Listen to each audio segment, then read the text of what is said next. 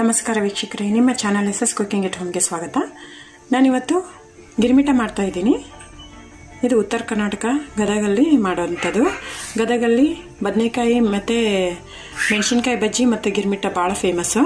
ಇದು ತೋಣ್ತಾರಿ ಮಠ ಅಂತಿದೆ, ಅಲ್ಲಿ ಫೇಮಸ್ ಇದು ತುಂಬಾ. ಸೊ ಆ ಸ್ಟೈಲಲ್ಲಿ ನಾನು ಗಿರ್ಮಿಟ ಮಾಡ್ತಾ ಇದ್ದೀನಿ. ಸೊ ಎಣ್ಣೆ ಕಾಯಕ್ಕೆ ಇಟ್ಕೊಂಡಿದ್ದೀನಿ. ಬಾಣಲಿಗೆ ಸಾಸಿವೆ ಹಾಕೊಳ್ಳೋಣ. ನೋಡಿ, ಸಾಸಿವೆ ಇದಾಗಿದೆ. ಜೀರಿಗೆ ಹಾಕೊಳ್ಳೋಣ.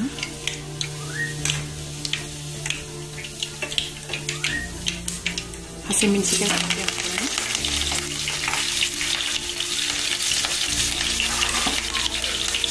ಈರುಳ್ಳಿ ಹಾಕೊಳ್ಳೋಣ.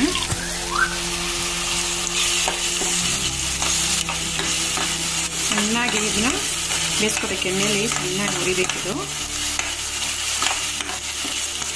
ಅರಿಶಿನ ಹಾಕೊಳ್ಳೋಣ.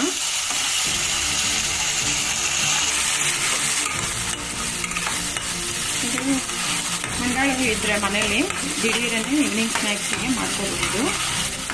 ತುಂಬ ಟೇಸ್ಟ್ ಆಗಿರುತ್ತಿದ್ದು. ಬಟ್ ಯೂಶ್ವಲಿ ಗಿರ್ಮಿಟನ ನಿಂಬೆಹಣ್ಣು ಹಾಕಿ ಮಾಡ್ತಾರೆ.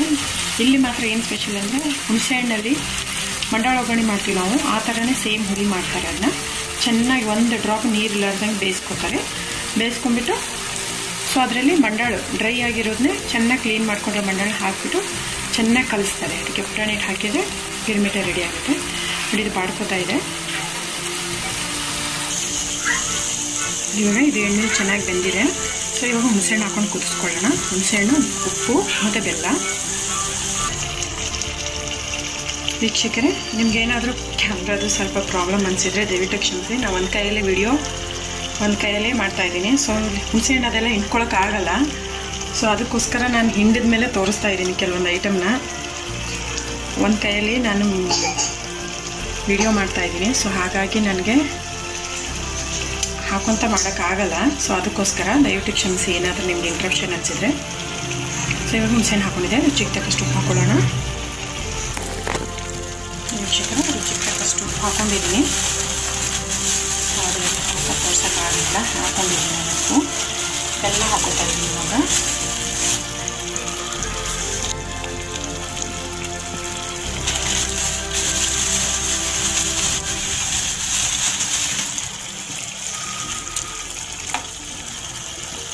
ಬೆಲ್ಲ ಹಾಕೊಂಡಿದೆ. ಚೆನ್ನಾಗಿ ಕುದಿಸ್ಕೊಳ್ಳೋಣ ನೀರಿನಂಶ ಹೋಗೋವರೆಗೂ. ಇದು ನೀರಿನಂಶ ಹೋಗೋವರೆಗೂ ಕುದಿಬೇಕು ವೀಕ್ಷಕರೇ. ಅಷ್ಟರಲ್ಲಿ ಇದು ಮೆಣಸಿನ್ಕಾಯಿ ಕರ್ಕೊಳ್ಳೋಣ ಸೈಡು. ಬಾಣಲೆ ಕಾಯಾಗಿ ಇಟ್ಕೊಂಡಿದೆ. ಇವಾಗ ಎಣ್ಣೆ ಹಾಕೊಳ್ಳೋಣ. ಚೆನ್ನಾಗಿ ಎಣ್ಣೆ ಕಾಯಬೇಕು. ಆವಾಗ ಹುರ್ಕೊಳ್ಳೋಣ ಮೆಣಸಿನ್ಕಾಯಿನ. ನೋಡಿ, ಇದಕ್ಕೆ ಮೆಣಸಿನ್ಕಾಯಿ ಬಜ್ಜಿ ಬದನೆಕಾಯಿ ಅದ್ರಲ್ಲಿ ಚೆನ್ನಾಗಿರುತ್ತೆ. ಅದರಿಂದ ಅದಕ್ಕೆ ಮೆಣಸಿನ್ಕಾಯಿ ಕೊಡ್ತಾ ಇದೆ. ಮೆಣಸಿನ್ಕಾಯಿ ಕರ್ಕೊಂಡಿದೆ. ಇದು ಹುಳಿ ಕುದೀತಾ ಇದೆ. ನೀರಿನ ಅಂಶ ಹೋಗ್ತಿದೆ ಸ್ವಲ್ಪ. ನೋಡಿ ವೀಕ್ಷಕರೇ, ಇದು ಹುಳಿ ಆಗಿದೆ, ರೆಡಿ. ನೋಡಿ, ನಾನು ಕಡಲೆಪುರಿನ ಕ್ಲೀನ್ ಮಾಡ್ಕೊಂಡಿರೋದನ್ನ ಹಾಕ್ಕೊಂಡಿದ್ದೀನಿ ಇದಕ್ಕೆ. ಯಾಕಂದರೆ ನಾನು ದೊಡ್ಡ ಬೊಗಣಿ ಏನಕ್ಕೆ ತೊಗೊಂಡಿದ್ದೀನಿ ಅಂದರೆ ಚೆನ್ನಾಗಿ ಕಲಿಸ್ಬೇಕಿದ್ನ ಗಿರ್ಮಿಟ ಅಂದರೆ. ಸೊ ಅದಕ್ಕೋಸ್ಕರ ಇದನ್ನ ನಾನು ದೊಡ್ಡ ಬೊಗಣಿ ತೊಗೊಂಡಿದ್ದೀನಿ. ಸೊ ನಾನು ಹಾಕ್ಕೊಂಡಿದ್ದೀನಿ. ಹುಳಿ ಹಾಕ್ಕೊಂಡು ಇದಕ್ಕೆ ಇನ್ನೊಂದು ಪುಟಾಣಿ ಹಿಟ್ಟು ಬೇಕು ವೀಕ್ಷಕರು. ಪುಟಾಣಿ ಹಿಟ್ಟು ಅಂದರೆ ಹುರಿಗಡಲೆ. ಪುಟಾಣಿನ ನೀವು ಮಿಕ್ಸಿಗೆ ಹುಡ್ಕೋಬೇಕು. ಮಿಕ್ಸಿಗೆ ಹುಡ್ಕೊಂಡು ಅದನ್ನ ಹಿಟ್ಟು ಲಾಸ್ಟಿಗೆ ಹಾಕಿ ಕಲಿಸ್ಬೇಕು ಅದನ್ನ. ಸೊ ಇವಾಗ ಹುಳಿ ಹಾಕೊಂಡ್ಬಿಟ್ಟು ಕಲಸೋಣ. ನೋಡಿ, ನಾನು ಈ ಥರ ಹುಳಿ ಹಾಕೊಂಡಿದ್ದೀನಿ. ಇಷ್ಟಿಷ್ಟು ಹಾಕೊಂಡು ಕಲಿಸ್ಕೊಳ್ಳೋಣ, ಎಷ್ಟು ಹಾಕ್ಬೇಕು ಬರುತ್ತೆ ಅಂತ. ಚೆನ್ನಾಗಿ ಕಲಿಸ್ಕೊಳ್ಳೋಣ. ನೋಡಿ, ಇದು ಹುಳಿ ಹಾಕೊಂಡು ಕಲಿಸ್ಕೊಂಡೆ. ಈಗ ಪುಟಾಣಿ ಹಿಟ್ಟು ಹಾಕೋತೀನಿ.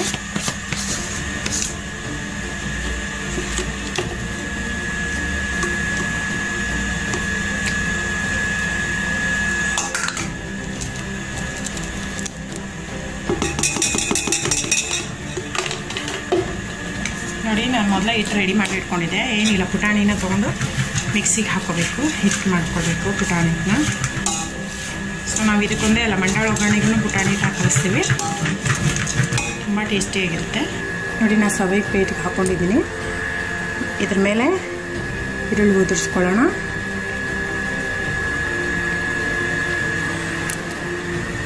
ನಿಮ್ಗೆ ಬೇಕಂದ್ರೆ ಉದುರಿಸ್ಕೋಬೋದು. ಇದಕ್ಕೆ ಬೇಕಂದ್ರೆ ಟೊಮೆಟೊನೂ ನೀವು ಹಾಕೋಬೋದು. ಈರುಳ್ಳಿ ಸ್ವಲ್ಪ ಡಾಣಿ ಹಾಕೊಳ್ಳೋಣ. ನೋಡಿ ಟಾಣಿ ಶೇವು ಮಿಕ್ಸರ್ ಏನಂತೀರೋ ಅದು.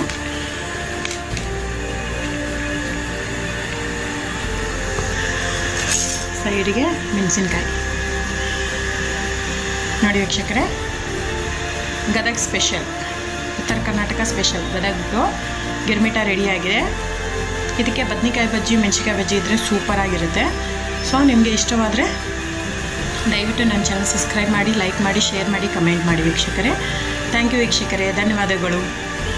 ಜೈ ಹಿಂದ್, ಜೈ ಕರ್ನಾಟಕ. Thank you.